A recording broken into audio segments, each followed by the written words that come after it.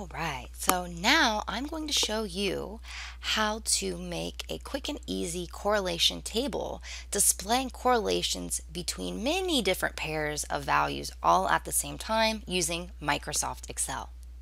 So we're going to go to our sample data tab and we are going to take this data and put it into a new tab here where we're going to go ahead and create those correlation table. So here we go. Oop, there we go, highlight it.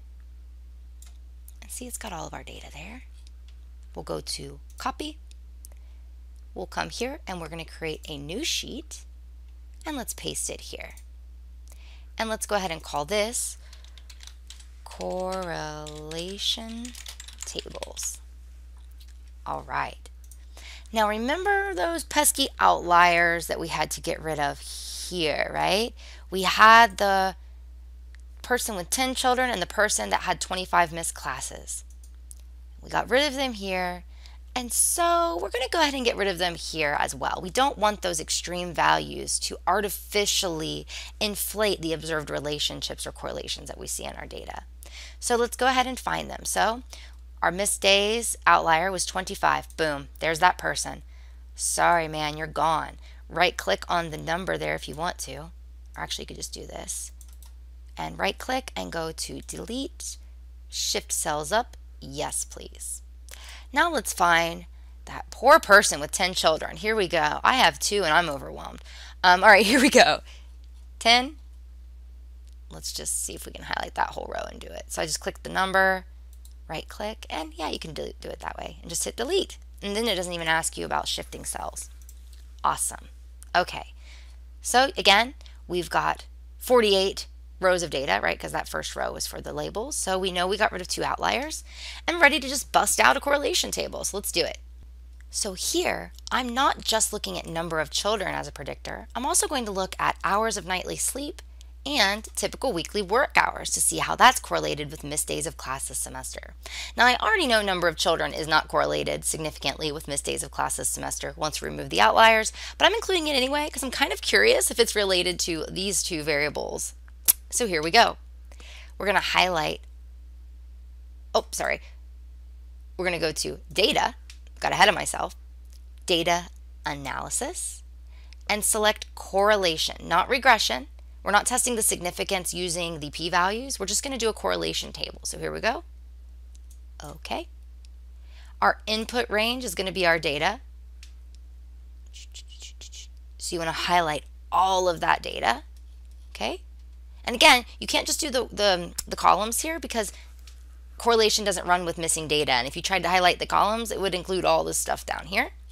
If you're running this analysis and you have any missing data on your own, make sure you delete the entire row for anybody who has any missing values or the entire row for anybody who has an outlier. In Excel, again, you can't just delete the outlier score because then there's missing data and it will not run. So you have to use list-wise deletion in Excel, which basically means that if anybody has an outlier or missing data, they're excluded from the entire analysis for all the correlations instead of just excluded from, the correlation just between a pair of values that includes that variable that they had an outlier or missing data for.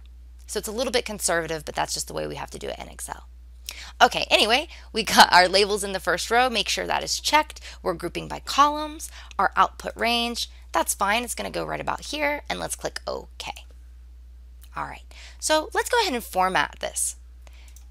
Let's make these numbers rounded to the hundredths place. So we'll just highlight the values there, right click, and go to Format Cells, Number, 2 decimal places. We don't need that 3rd decimal place because we're not working with p-values here. See, there's no p-values given to us, which is kind of annoying, but we have our ways. We'll figure out what the significance is here in a sec. All right, so let's clean up this table a little bit from a formatting perspective because I am not loving the way it looks right now. We'll get it kind of close to APA style in Excel just so that if you ever do this on your own, you'll be ready. All right, so missed days of class this semester. We can just say missed days, and I'm going to edit it up here if you see, missed days of class. Okay, great, enter. This is number of children. We can leave that as is. Average hours of nightly sleep last week. So we could just say,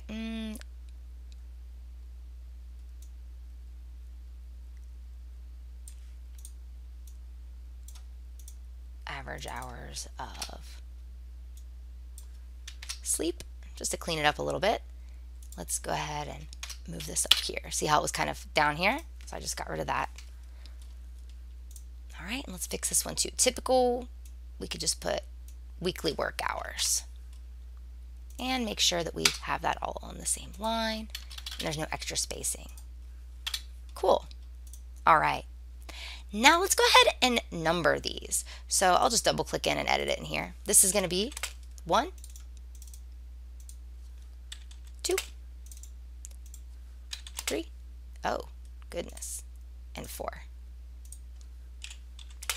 Okay, and then up here, now we can do 1, 2, 3, and 4. See how that cleaned up our table pretty nicely? Now we can kind of stretch this out, even do a little double click action. And let's go ahead and auto fit the height here, because see how there's just too much room. We don't need all that. So we'll just highlight this, go home, format, auto fit row height. Oh, look at that. Now I can talk about what these values mean. I couldn't even think about them before because they were bothering me. All right, so here we go. Let's zoom in so you can see this. All right, these ones, we don't need them. They're just kind of a placeholder for variable 1 correlated with variable 1. Of course, that's going to be a perfect correlation because it's the exact same values. So we're going to get rid of these. In research reports, that's where you would put Cronbach's alpha, which is the measure of how reliable each one of these scales is. But we don't even have multi-item scale scores here. We just have straight up ratio variables. So it's not to worry. All right, look at that. What's going on here? I don't like it. Let's see. Let me see if I can figure it out. You know what we'll do? We'll just make it even more simple. Let's just put sleep. Ha, I win. All right, there we go. All right, let's go ahead and center this as well. Right there in the Home tab. There we go. Cool. So now that the table is something I can stand looking at, let's talk about these values for a second. All right, so these are negative, right? Suggesting an inverse relationship, right? Those who have higher of X tend to have lower of Y. These are all positive correlations, right? Consistent direction. Those who have more of X tend to have more of Y, albeit these are all pretty weak, so I don't know if there'd be much of a relationship there. Our strongest correlation is right here, 0.64, and that's between variable 2, which is number of children, and weekly work hours. So it looks like there's a strong correlation such that those who have more kids tend to work more. All right, our next strongest correlation, right, closest to positive or negative 1, furthest from 0, is this one between variable 3, sleep, and weekly work hours. So it looks like students who sleep more tend to work less, or conversely, students who work more tend to sleep less is probably what's going on there. Okay, the next strongest is right here, and that's between variable 2, number of children, and sleep. Again, it's negative, so it's inverse. Those who have more children tend to sleep less. Those who have fewer children tend to sleep more. Now, before we get too confident about our explanations here, let's see if these are statistically significant.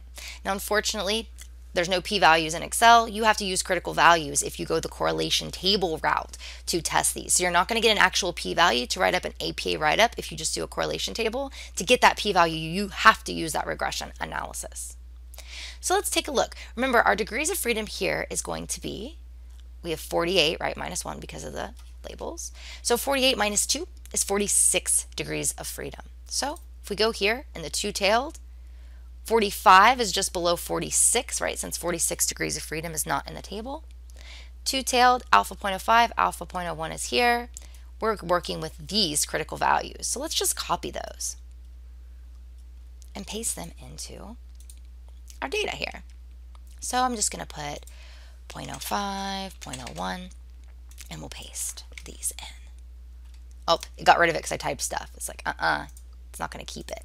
So we'll copy you again. Copy and paste. Great. And let's just paste values here. We don't need all that stuff. So keep in mind that these critical values are two-tailed, right? So this is technically positive or negative 0.288. and this is technically positive or negative 0.372. I would physically type that in here, but if I start typing in plus signs and minus signs, Excel gets ridiculous. So I'm just not going to. You can just remember that. All right. So if we look here, we're going to have to evaluate based on this. But before we do, let's go ahead and add a note to our correlation table. So make sure you have italicized selected. Click right below that 4 and type in note with a period. You can unitalicize. 2 stars, italicized P, unitalicized, space, less than space, 0.01, comma. 1 star, italicized P, unitalicized, space, less than, space, 0.05. So when you put stars into this table, you're going to let the reader know whether or not it's significant based on these p-values. So if we look, none of these get stars. Sorry, buddy. But all of these get 2 stars because they all exceed the one-tailed or two-tailed critical value for alpha of 0.01, right? Negative 0.45 exceeds negative 0.372, right? It would be to the left of that in the distribution. It would be in the tail. 0.64 exceeds positive 0.372, right? If we looked at it in the sampling distribution, 0.64 would be to the right in the tail. Negative 0.53 exceeds negative 0.372, and of course negative 0.288 on the left end of the tail, right? So these are all exceeding those critical values, and they all exceed 0.01, so they all get 2 stars. I'm going to try to put stars in here, but I may just recommend that you do it in Word, or you just copy this, paste it into Word and do it, because the stars get funky. But let's give it a shot and see what happens. All right, so I'm going to try to format. Let's copy these, okay, and paste them down here. All right, so I just have those values and I can remember what they were. Let's go ahead and delete these because there's still rounding tied to them and they were still formatted as numbers. Okay, and let's format all of this area. Right click, format cells as text. Treat it as text even when a number is in the cell. Displayed exactly as entered. Let's hope this works. All right, so I still have to physically type it in or it gets weird. 0.12, no stars. 0.10, no stars. Oops, I messed up my 0. 0 point, okay. Negative 0.18, no stars for you. Negative 0.45, 2 stars. And then 0.64, 2 stars, enter. And then negative 0.53, 2 stars, enter. If you try to click outside of a cell to leave when you're putting your stars in, it's going to go wonky. So you have to hit enter after you click or you enter those stars. All right, so now we have a beautiful correlation table that shows we have significant relationships between variable number 2, which is number of children, and sleep and weekly work hours. There's also a significant relationship between variable 3, sleep, and weekly work hours. All right, so now you could put this into a Word document, add a title, and you would be ready to submit a journal article. All right, so I hope this was fun for you and you are enjoying correlation and you feel ready to tackle this on your own.